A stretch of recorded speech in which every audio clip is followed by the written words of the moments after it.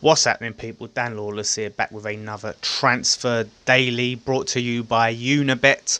Please do check the link in the description down below. Check out, they've got some transfer blogs and stuff like that, all sorts of stories and blogs and things on the latest transfer news, so it will help us out a great deal. Really support the channel if you just go in the description and click the link and have a look. That's all you got to do, so really appreciate it, guys. But it looks like we have officially announced the signing of 18-year-old centre-back. Let's see if I can pronounce this name correctly. Right, Goncalo Cardoso. I think anyone who's a bit more savvy on their Portuguese, then correct me in the description down below. But yeah, 18-year-old centre-back from Boavista, made 15 appearances last season. Portugal under 23s international, under 21 international, I believe, and £2.7 million. So I think it could be a turn out to be a decent deal. Look, I've never ever heard of the bloke. I'm not gonna even pretend like I know that whether we've signed just an absolute gem or not, or he's gonna be one of the best centre backs going. But yeah, I trust Tusilos, I trust Pellegrini. Obviously, we signed Balbuena for $4 million last season, so it's a good age, and this could be a real gem, and it could be something we need, and maybe. Looking for. I mean, it seems from what I've been reading, he's highly regarded as one of the sort of brightest young prospects in European football. So that sounds positive. But yeah, maybe I'm hoping that this is the sort of centre back we need that can really adapt and really play towards Pellegrini's style. Because, like I said before, I've been worried about this high line type of thing that we play, and we seem to get caught out quite well. So maybe quite a lot. So maybe having like this young, energetic centre-back, maybe he's the type of player that can get back quickly and close players down easier. He's left-footed.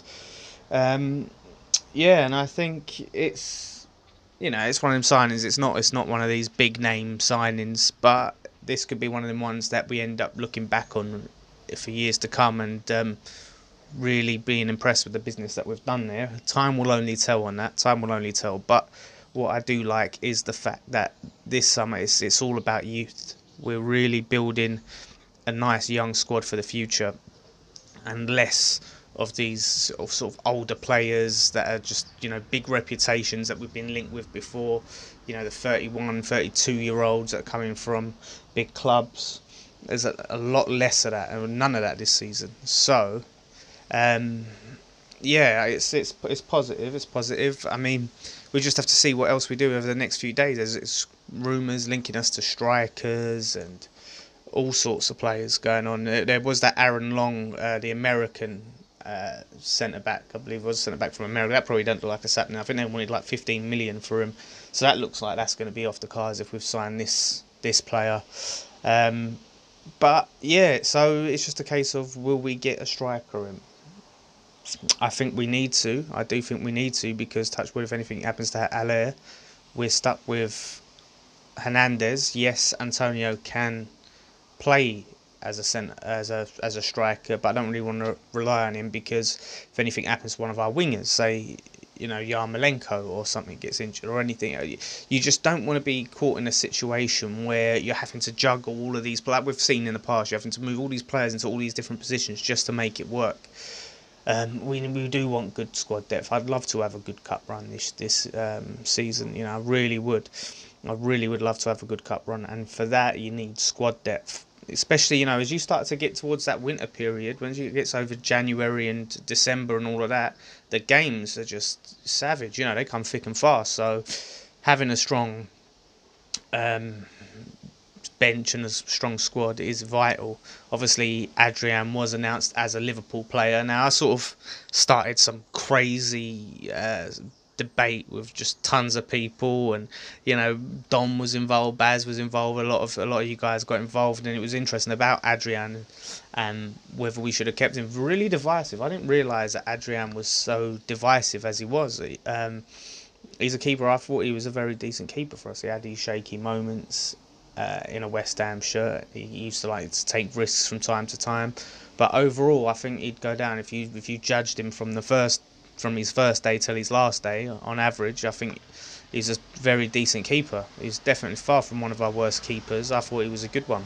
But yeah, a lot of fans just, I don't know, don't rate him for some reason. You know, like I said, Fabianski, we've definitely improved there. Let's not make any bones about it. Fabianski is definitely an improvement, but for where we were at the time and what West Ham was, he definitely done the job. And this is what I said. I was saying that we should have kept him. I don't think he would have took much convincing to stay, as he was our cup keeper. He was guaranteed to play in the cups, in the Carabaos and the FA Cups. He was guaranteed games. And then if anything happened, like you've got Fabianski seems to be injured now, and it's touch and go whether he's going to be fit for Man City. We've got him there now. People are talking about he's on 40 grand a week, and we've signed Roberto and Martin for a lot less. However, we've saved like over 200 grand a week on the transfer, on the wage budget, right? So 40 grand a week in that is nothing. If you kept him on the books, we've still got 160 grand a week less, right? Look at next year. We're going to probably have Hernandez and Zabaleta off the books. That's over 200 grand a week on top right there. So I think we could have afforded, right, to pay out, say, Martin and Roberto's wages probably come to like 25, 30 grand a week. So say it's like an extra 15 grand, extra 10 grand a week wages to have a keeper that knows the club, loves the club, and can do a very decent job over these two keepers that are very unknown quantities. I mean, look, Roberto could still come good. Still, he hasn't impressed in pre-season. He could go on. He could be a decent keeper. I mean, the thing is, when we've signed him, he's like 32 or whatever. So I don't think in terms of development, but he might get to the Premier League. I just feel like he's gone to Liverpool now, Adrian, to be their number 2. I don't think they particularly utilise a cup keeper. I don't know if he'll get much game time there.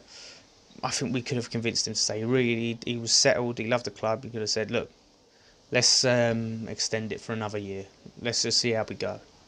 But we haven't, so time moves on. But again, I just feel like people are saying you can't afford to pay a keeper that much money to be on the bench. I think, again, a strong squad is vital if we're going to have a good cup run. I want to see us win a trophy.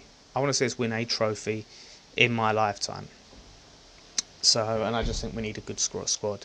So, anyway, let me know what you guys think. Striker-wise, I don't know what we're going to... I think it's going to be a loan signing. Some people are hinting that we've still got a big signing left in us. I think we'll get a loan signing, and yeah, I'll be happy with that. I mean, we've got a pretty decent squad. So I don't think it'd be the end of the world if the window closed now and we had what we had. We just have to manage our injuries. We have to keep these players fit. We just have to. So yeah, we'll see what happens. I just want to get it all started. I want that window to shut. I'm sort of sick of the transfers window now. I want to get it shut and move on.